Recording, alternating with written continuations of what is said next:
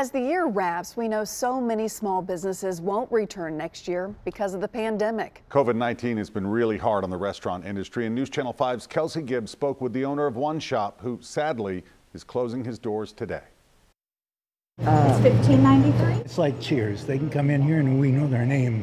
More than a decade ago, Curtis Kubley took over as the owner of Sub Depot. It's always been a nice place where people could go and have a sandwich. We're in a business complex around here.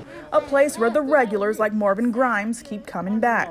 They have wonderful service. The food is fantastic. It's just a really nice place to come.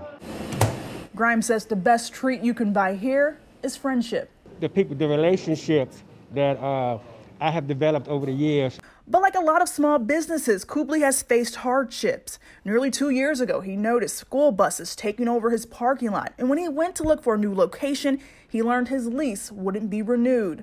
And then came 2020. And then to make things even more difficult, that's when the pandemic started. Sub Depot had to close for about a month and a half. I had to lay off my employees. Then I decided to try and come back.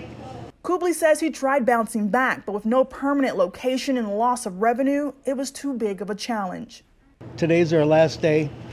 I can't find a place to go. He says Nashville stay-at-home orders just hit the sandwich shop too hard. He says not enough relief help went to small businesses. I'm in a business complex. When so many people are working from home, that was my bread and butter. And now customers and staff are sad to see things go. I was devastated. I had no idea. Fighting back tears, it's clear to Kubley and others, this place will be missed. It's tough. It is. Kelsey Gibbs, News Channel 5.